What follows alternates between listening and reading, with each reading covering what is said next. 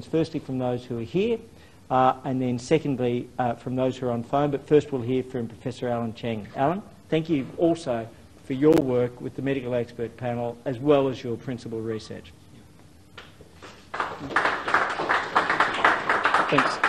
Thanks very much, Minister, and it really, I think, is a tribute to your leadership and following expert advice as to, you know, the position that Australia is in at the moment.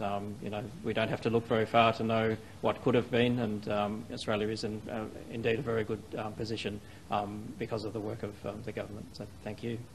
And thank you for your support of medical research.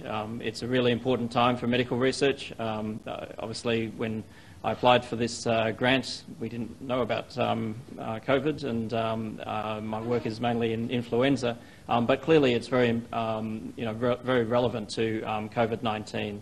So the system that I'm involved with is already monitoring for cases of COVID, and we're able to evaluate any vaccine that might come out after it's deployed to see how effective it is. REMAP-CAP, which is one of the trials that I'm involved in, is already testing, enrolling patients and testing treatments all around the world. It's working like a self-learning healthcare system that can get people onto the best treatments as the trial progresses.